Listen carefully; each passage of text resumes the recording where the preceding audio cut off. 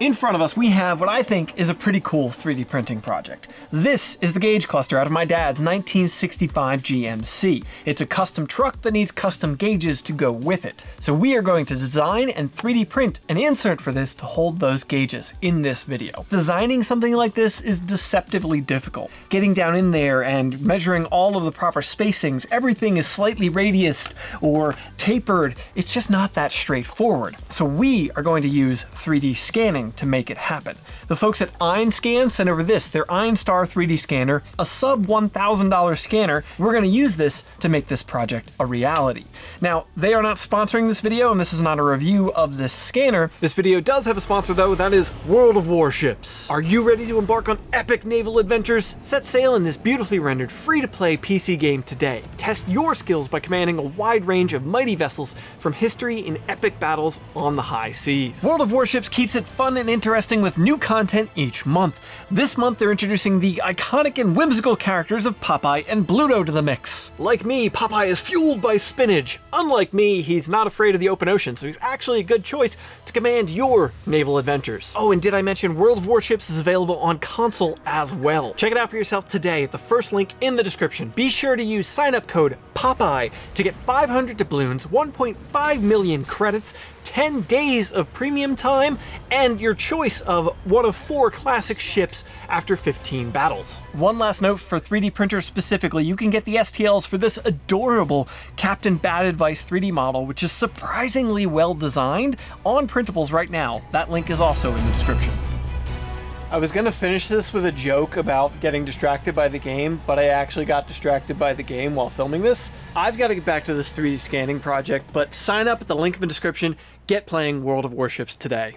This was my personal project that now has become my dad's. It has a LQ4 6-liter V8 engine out of a 2004 2500 HD pickup truck nestled into that 1965 GMC engine bay. This thing is running on air ride suspension, and it will lay the frame on the ground when it's aired out. I've already 3D printed a handful of add-ons to this thing, like separators for the custom fuel and air lines, and a recessed mount into the dash for the touchpad for the air ride control system. But there's a big gaping hole in the dash right now, the gauges. This truck's over 50 years old, and it was probably a work truck for most of that time. I dragged it out of a field in Texas when I picked it up, so the dashboard on this was pretty grimy. First things first, I gotta strip this thing down and clean it up, removing the old gauges. All it really had was a speedometer and a fuel gauge and a couple of idiot lights. The easiest option to clean it up was popping it into the dishwasher. Pretty quick way to go from dirty to clean. Definitely did that while Ruby was at work. And that leaves us our base dash piece that I am going to be building off of and using in this project. I'm not making an entirely 100% new piece, but I am replacing 95% of it. Now, my previous goes at 3D scanning were unpleasant. The best I ever really got was this scan of my head that I've never been very happy with. All I had before was a Revo Point pop scanner that they sent me forever ago. This thing seemed to lose tracking every approximately 2.5 seconds, and I was never happy with the software that it used. It was buggy, didn't make much use of my powerful computer, so it was very slow, and it's had a bunch of options that seemed to be grayed out for no apparent reason. So in came the Shining 3D Einscan. Getting this thing out of its packaging, its first impression was that it's a much more robust and higher quality feeling product for not a lot more money than the pop scanner. It has a locking cable that goes into it, though it was a little shorter than I might like. Overall, the build quality of it at the very least felt good. This thing has down to a 0.1mm resolution on small objects, though on an object of this scale it seems to be down to 0.2mm resolution. That should be plenty good enough for what I'm trying to achieve here.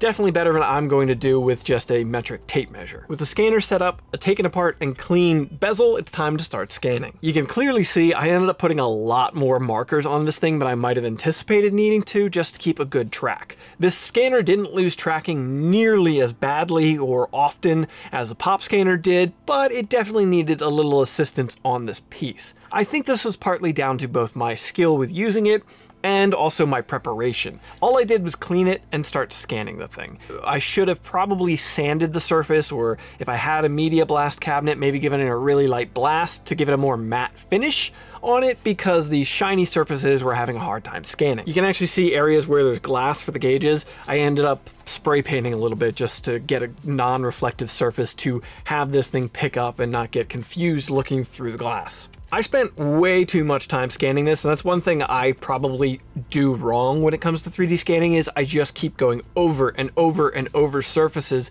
trying to get every nook and cranny and detail of an object.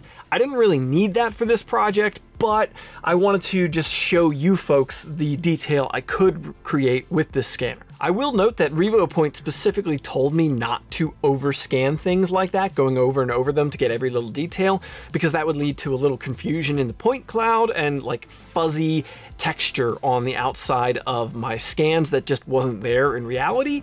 Though I found the Einscan just did a better job handling that overall. With every nook and cranny scanned on this thing, I can move on to exporting a file that I can then start working with to design.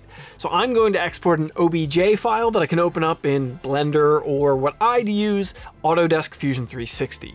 Now this render has a lot of detail, a lot of polygons going on, and that is hard in Fusion. It doesn't handle that exceptionally well. So I'm gonna have to reduce the amount of detail in there. That shouldn't matter, since I'm not looking to one-to-one reproduce this component. I'm looking to just kind of use dimensions off of it to design my part. What I'm really looking to do here is cut most of the inner section of this out. Only use the outer edge of it, the rim of this piece, which is what bolts into the truck. Then I'm going to make a whole new center section for this that accepts our new gauges. Those new gauges being a set of autometer gauges, 2 5-inch gauges and a single 3 3/8 tachometer. Before I put a bunch of time into designing the mount for the gauges, I need to ensure my dimensions are accurate. I don't know that the 3D scan that I produced is actually accurate to the original piece. So I'm going to do something I do a lot in my design process, where I actually print just test components before I dive into my full actual project. For the gauge bezel itself, I created a sketch in Fusion 360 that just followed along with the 3D scan that I had. It's the best way I could come up with to work off of this 3D scan. The goal here was to create something that would fit to the inside of this thing, which is the hardest part of this project for me, trying to measure this inside recessed area in the gauge, and then ensure my dimensions are accurate. After getting to a point where I was pretty satisfied with the sketch I created, I extruded it and then exported a body so I could send it to a 3D printer. I used the Qidi X-Max 3 for this entire project because it's the only machine I had that had a big enough build volume that's currently working. I wanted to use my Voron 2.4, but it's out of commission at the moment.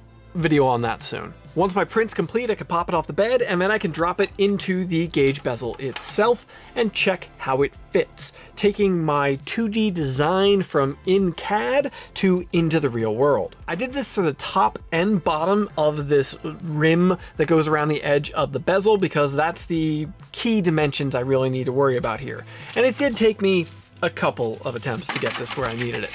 I did the same thing for the gauges as well, creating a couple of quick sleeves that have the proper tolerance to slide over them, and that'll give me the bore that I need for the gauges to fit into in the design. With those core dimensions established, I can dive into the full-on design.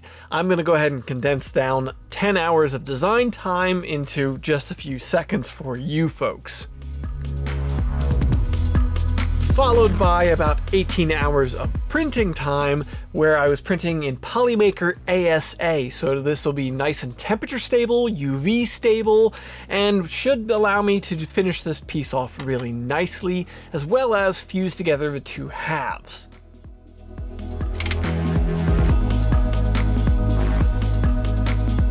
I haven't printed with this printer a lot, nor this filament on this printer, so it wasn't tuned in nearly as nicely as I would like, and I'm not thrilled with the final print results.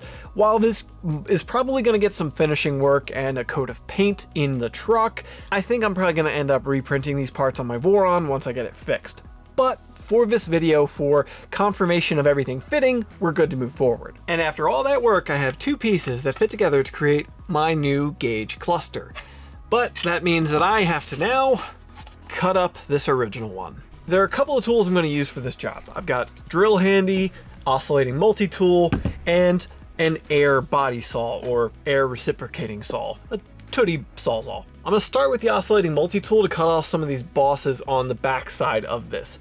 I am going to be retaining a bit of the edges of this bezel so that both the new piece has something to rest against in the backside and also to bolt to. That's because on the backside of my new gauge cluster are various holes for heat press inserts. They're gonna get inserted into there, and then screws will pass through the original bezel into the backside of this to hold it in place with no visible hardware. And now it's time to cut, and cut some more.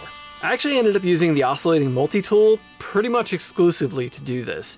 Shaving off the bezels, the actual trim areas around the original gauges, allowed me to get flush, flat areas, so I'm gonna have more material to butt my new gauge cluster against, and I like that. I'd rather have more material to work with than not enough. And with all that cutting done, there's now one less complete GMC gauge cluster in the world. They don't reproduce this part, so yeah, the rest are worth more now.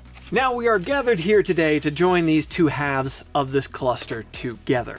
I don't think I mentioned earlier that it was made in two pieces because the overall length is just over 500 millimeters long, so no machine I currently have would fit this into its build volume, especially printing it in a material like ASA. To make my life easier putting this together, I put dowel holes in the ends of each of the halves. So I'm gonna stick some 1/8 inch TIG rod into there to use for alignment and strengthening the joint. As both of these are ASA, I'm gonna be using acetone to do the job. If you aren't familiar, acetone will melt ASA filament when applied to it, ABS as well. So I'm going to use that to my advantage and create a bond via that melting. I'll apply a liberal amount of acetone to both of the mating surfaces, and then using the dowels to help me guide it into the proper position, I will clamp it together. Here, I'm functioning as the clamp myself, pushing it together and allowing that chemical bond to happen. Because the two sides are melted, they'll kind of melt into each other. Acetone can also be used to smooth out ABS and ASA filaments, either through vapor smoothing, or I'm applying it manually here just to see around the tachometer area how it's going to look and see if maybe I want to do some smoothing on the final product. And now with this bonded together, I can stick the gauges in here and show you the final product.